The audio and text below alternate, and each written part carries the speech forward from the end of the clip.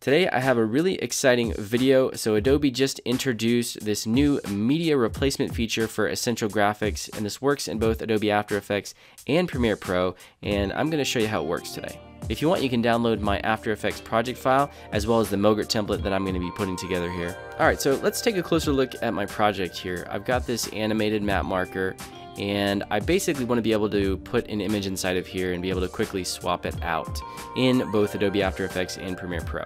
So what I've got going on is I've got the map marker, got a pre-comp here that is called image placeholder, and then I've got a mat. If I turn this on, you can see that I'm just using this as a Luma mat for my image placeholder comp.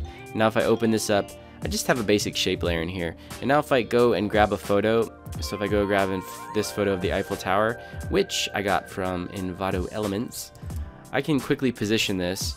And now if you go back to my map marker, you can see now I've got this really cool map marker here. So with this latest update to After Effects, I can now make this image replaceable, and it's a really cool workflow. So the first thing I want to do is go to Window and go to Essential Graphics, and I'm going to go and choose a composition here, and I'm going to choose my main one, which is map marker image callout. And if you've used this before, you know you can drag and drop different properties here that you can use when you export out your MOGRT templates to Adobe Premiere Pro, or you can use it inside of Adobe After Effects via Essential Properties when you use pre-comps. Well, now you can add not only photos, but you can add videos, Photoshop files, and Illustrator files.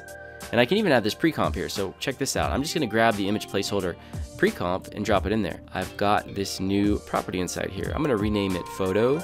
I can specify how I want the default scaling to handle. So if I were to switch this out for another photo, it would automatically fit the bounds of that pre-comp.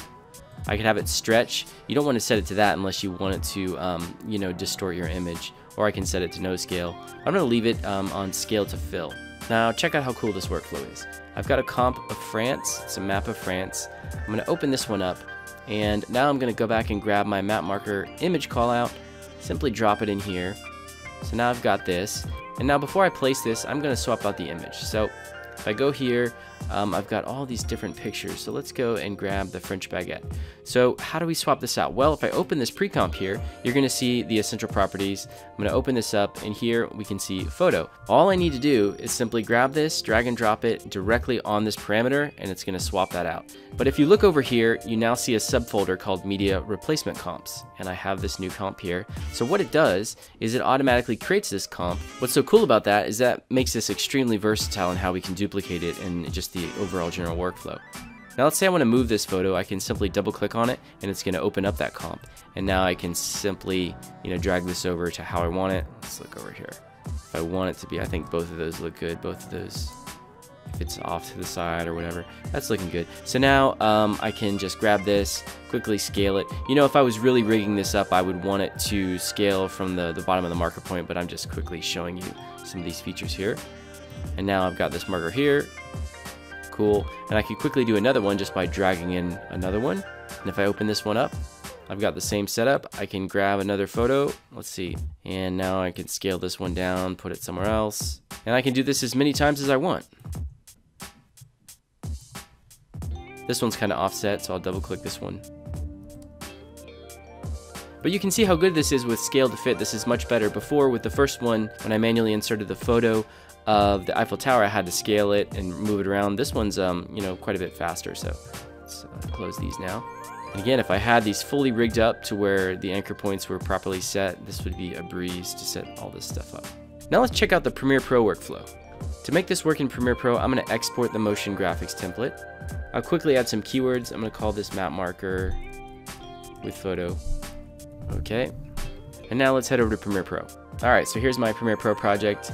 I'm going to go and open up Window and choose Essential Graphics. That's going to launch the panel. And now when I exported that MOGRT from After Effects, it should have sent it directly to my local folder and added it to my collection. So I'm going to just search here in the Browse tab under Map Marker. And here it is, Map Marker Image Callout. Now all I need to do is click and drag that over. And here we go. Let's take a look at it. Now when I click on the layer and I go to the Edit tab, I can see all of my new parameters here. This is super cool. I'm so happy that they added this option. I can simply drag and drop photos from my photos here, or I can click on the menu tab and I can actually even replace from Explorer, so I can find images on my local drive and pull them directly from there. Now it looks like it's just, it's not allowing me to move my original photo that I used inside of Adobe After Effects. So let's see what happens when I replace this. I'm gonna go grab one here. Let's grab a picture. As I drag it over the panel here, you can see that it gives me the name of the photo as well as this little symbol here. I'm gonna drop that over. And now when I double click on it, it actually brings me to what's looking like a pre-comp or a nested comp, and it has these controllers here, which is really cool. I can click and actually move it around and, you know, fine-tune, tweak it. I can do some rotation to it here, and I can change the scaling of it. This is so cool. Now I can click on the close button here, and I gotta admit, it's not the fastest. Now I have scale controls. I can also tweak the position here of the photos, so if I want to make subtle changes here.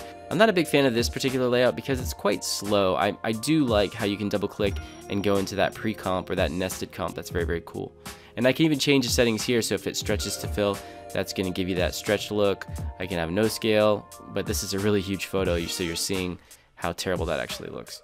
Now to move this around, I can go up to effect controls, and with the layer selected, I can physically move it around. As I said before, I should have rigged this up. You know, if I had more time, I would rig this up with all the controls in the Essential Graphics panel to move it around. Okay, so there you have it. Let me know what you think of this new feature down in the comment section.